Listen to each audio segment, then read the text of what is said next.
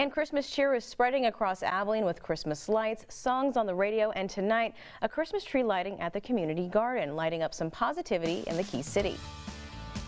Light that tree! Now, members at the Aldersgate United Methodist Church and Sales Boulevard united members in the area to attend their first ever tree lighting.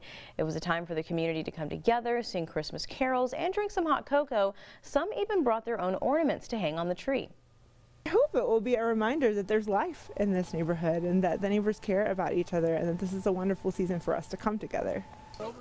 The church has held several events at the garden to commemorate this year's holiday season, saying they hope the events will create memories that last a lifetime. This garden has always been a metaphor for God's grace. We always do everything without cost, and it's a little unusual. People are sometimes surprised by that and why we would want to do that, and it's exactly because God's grace is free and we love our neighbors and we want them to know that they are loved by us and by God. The tree will remain lit through